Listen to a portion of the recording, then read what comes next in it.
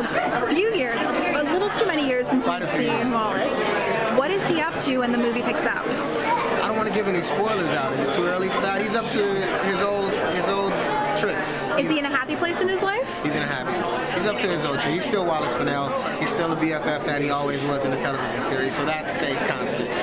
He's just a little older, a little more mature.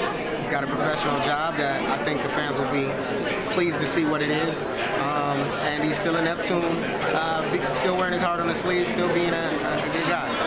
How important was it for you to make sure that friendship with Veronica was still there when you read that script? Was any part of you worried, what if they've drifted apart throughout the years? Nah, I wasn't worried about it because I trust Rob Thomas from day one. I don't see him building that relationship so long. To me, that would be like drawing a rift in a relationship with her and her father, because that bond is that strong from the flagpole to now. So, no, I wasn't worried about that, not in the least bit.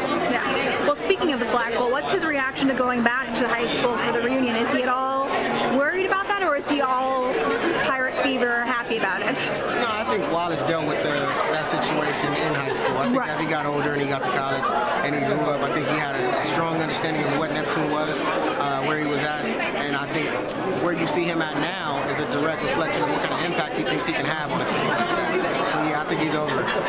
Yeah, I mean, this movie experience has been kind of incredible because the fans are so responsible for getting you guys back onto their screen. Yeah. What has been the most special part of the past year for you?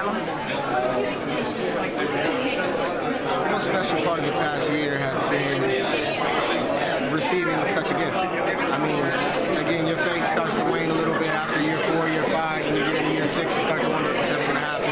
Try to put it in the back of your mind, but like I said before, these fans held a lighter up for us. They loved us in a way that I don't remember ever seeing an audience love a show and a group and a cast like this. And you know, it was special. I just wanted to be a part of making a movie that they wanted, and it's kind of amazing to be a part of something historical now.